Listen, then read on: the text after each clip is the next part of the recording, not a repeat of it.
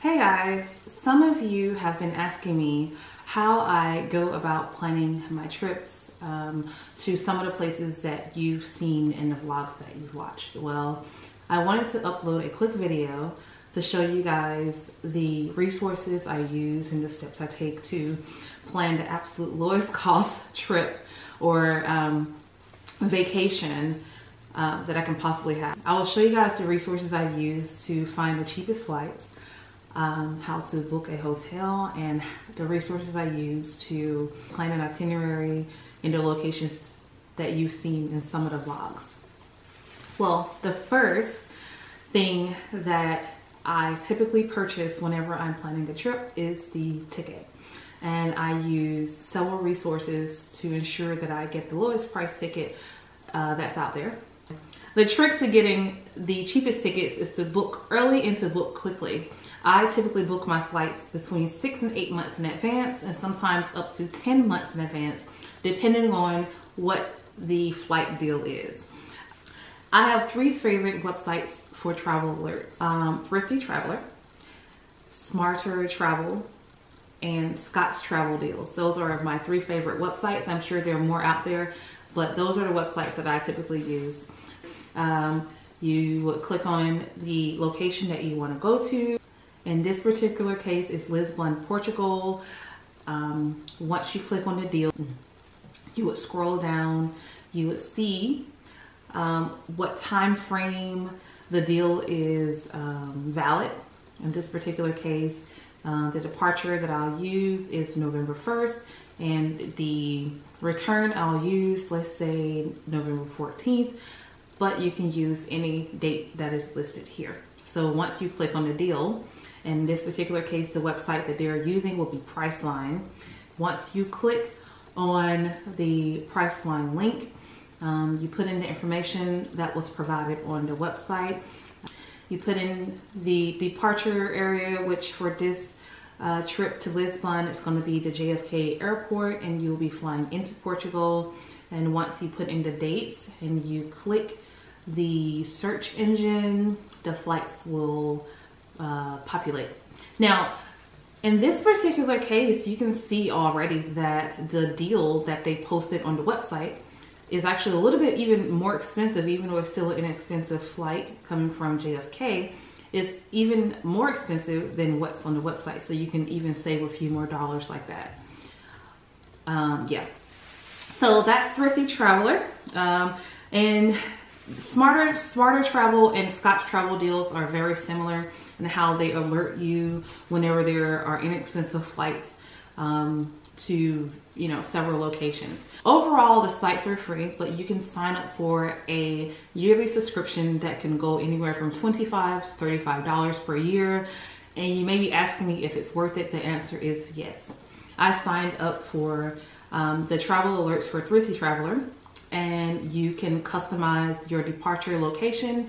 In my case, my departure location is going to be Hartsfield-Jackson Airport, and it will show you all the deals for Hartsfield-Jackson Airport to any particular city that you want to go to. The most recent one, I got an email alert from Hartsfield-Jackson Airport to Milan, Italy, and that was a pretty good deal. So another tip when it comes to planning low-cost travel would to be book off-season. Peak season is pretty much defined as summer all the way to early fall, so June to maybe mid-September. And I typically book outside of that peak season because the tickets are usually a lot less expensive, as well as the hotel prices are inexpensive as well. So to recap, to get the absolute lowest cost flights, you want to book early, and want to get a travel alert, you want to book quickly. You should definitely be open to going to new and interesting places. Sometimes deals are in places that you probably never planned to visit. So whenever you are booking your hotel, you just want to keep in mind that there are resources as well when it comes to planning where you stay. I like to stay in hotels, and that's just because I use points a lot of the times when I'm booking trips. But there are other options. You don't have to stay in a hotel. And if you do want to stay in a hotel, there are options as far as like price goes.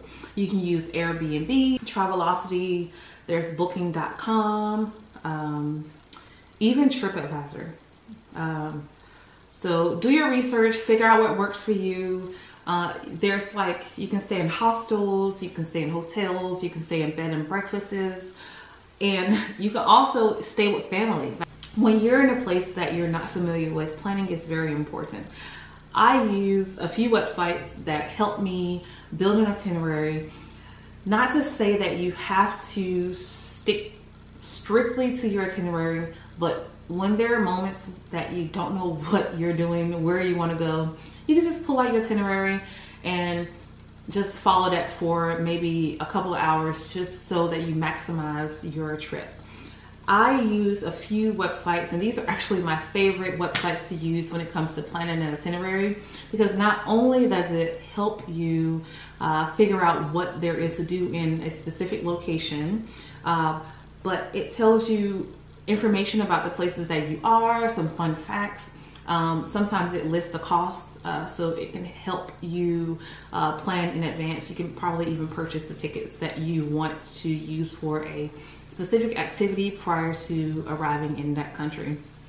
So the websites I use when it comes to planning an itinerary, let's see here, Visit a City is my absolute favorite itinerary planner because it lists, you can list based on time.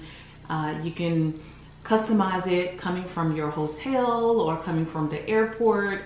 And it actually lists what time the things close. For example, museums on Tuesday in Paris are typically closed. And if you were to put your itinerary into the Visit a City website, then it'll tell you that. And so you can rearrange a lot of your activities based on that information.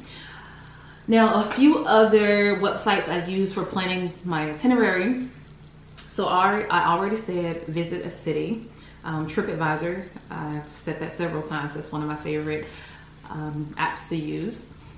And another thing about TripAdvisor is that you can actually download an offline map for whatever country you are in, whatever city you're in, and use it offline. Because a lot of the times if you were to go to some of the smaller cities, or you're using your phone overseas, your internet doesn't work as quickly as it does in your home country. So you can download the offline map for whatever city you're in, and it helps you navigate the city a little better, saves time.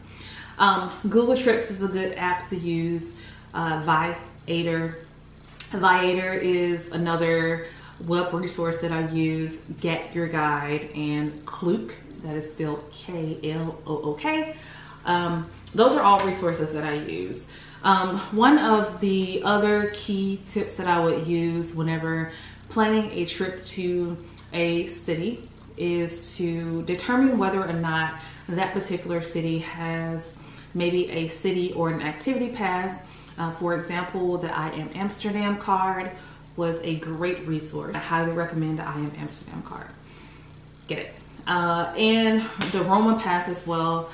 I've used those two things. Those were very helpful. Paris, I know, has like a museum pass. Those are some of the tips that I have when it comes to planning a trip somewhere. When it comes to like planning the flight, planning the hotel, and planning your itinerary for whatever location that you're planning to go to. If you guys have any other tips as far as like websites or some of the resources that you use that makes trip planning a lot more efficient or convenient, and please put some information in the comment section so that we can all have awesome travels. Thank you for watching. Please subscribe.